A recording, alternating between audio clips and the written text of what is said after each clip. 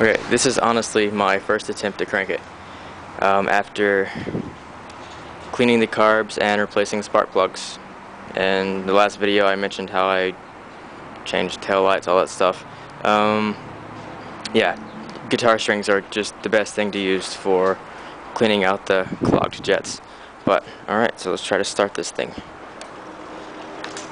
There's no fuel in the lines right now, so it was all emptied out whenever I took it apart. It might take a little while to crank.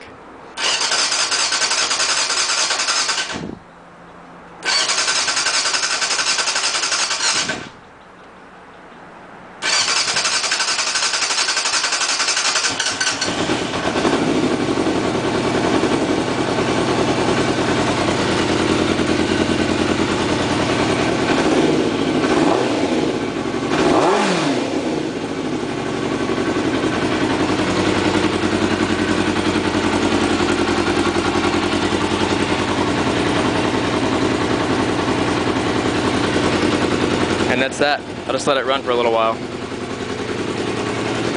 So yeah, I have to recap if you're just watching this video and haven't watched any other ones.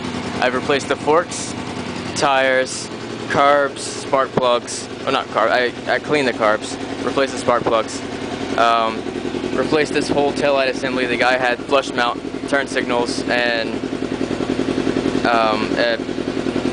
aftermarket tail here, which was just it's on the ground right there. Ugly, really ugly thing. So yeah, it's good now. Sweet.